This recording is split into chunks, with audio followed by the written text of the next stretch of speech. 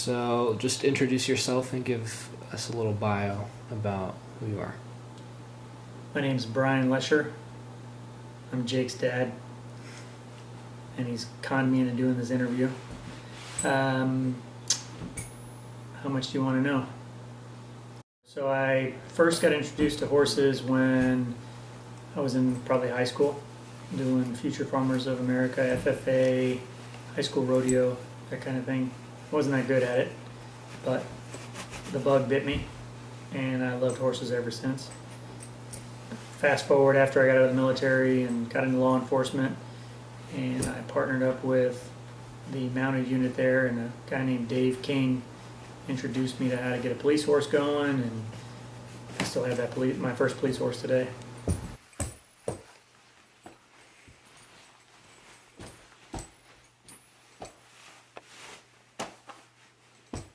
To me, the cow horse community is that elite level of horsemanship. They can do it all. They can work a cow, they can do reining patterns, they can box a cow like a cutter, and then they bring it all together for one event. There's a tremendous amount of horsemanship that goes on there, which is the attention to detail is what attracted me to it. The people are genuine, the people are salt of the earth, and be careful what you ask for, because they'll tell you exactly what they're thinking. But if you need help, they're the first ones to jump in and help you out.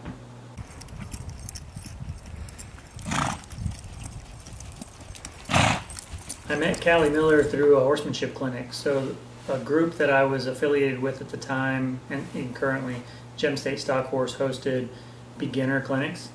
And after that show I just described, where it didn't go great, I obviously needed some training. And they kind of had clinics based around this is basic cow horse. So I had a nice horse that I purchased from the Dave King I mentioned earlier, and decided to go get some training. And there were a couple of different trainers there giving instruction, and her comfort with new riders, or I mean, maybe not new riders, but new people to cow horse, was evident. And her ability to teach was also evident, which really means patience with all the dumb questions I'm going to ask her and all of the things that I'm not going to be able to figure out.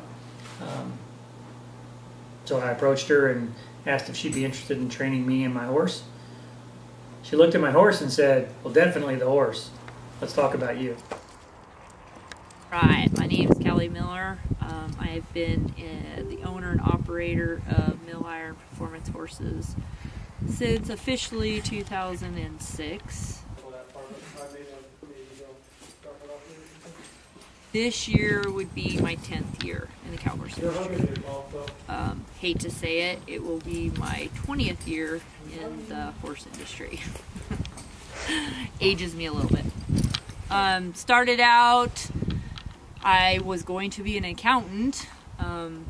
Went to school, had gone 2 years to school to be an accountant, and then was reading a Western Horseman magazine, and I seen a horse program ad for college in southern Colorado. And I wasn't real happy with what I was doing. I had done a little bit of an internship with a company, and I sat in an office, and I did not think I could be an accountant. So applied, got accepted into the school, went to the interview, got into the program, and so that's kind of what started me into the industry. I was very much a beginner, and the then secretary of Gem State at the very first show that I just described asked me if I'd be interested in getting on the board. And I said, "I don't know anything about this sport or this industry." And she said, "That's why you're perfect. We need that green to industry, green to cow horse thought process, because you bring a perspective that the new rider would have." I got on board, and the very next year I was nominated for the president of the board, and I've been the president of Gem State Stock Horse Board for 4 years now. A lot of changes, a lot of growth, a lot of really good things. I'd love to tell you it's all because of me, but the horse industry's been booming, and we have some great members that have really pushed this organization to grow as much as it has. We've probably grown 3x in 4 years. So what have you learned from being the Gem State president? That every show I know very little. I mean, I think I've got a handle on what's going on for the horse shows and what the cow horse exhibitors need to know, and every show just humbles me that much more about what I need to do better. That cow horse is no different than anything else. Customer service is paramount. Treating people well, talking to people in a way that is respectful and understanding of what they're going through in the moment. Because there's a lot of those folks are pretty nervous. I know I am when I show, and being understanding of that.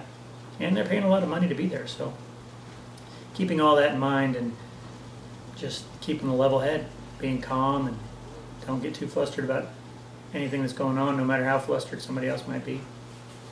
And plan. Because in the minute, you can't predict what a cow's going to do. You can't predict what other horses are going to do. So you got to be ready to roll with it.